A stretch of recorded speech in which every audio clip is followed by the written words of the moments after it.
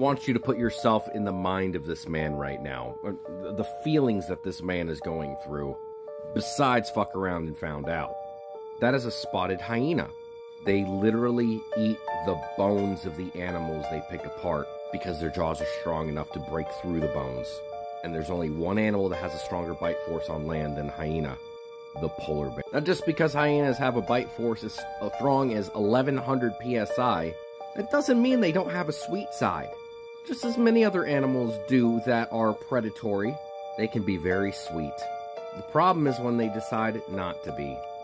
Hyenas are typically thought of as scavengers, and while that is true, there was a study done that 75% of all the hyenas' hunts were done alone, and a third of those hunts were successful.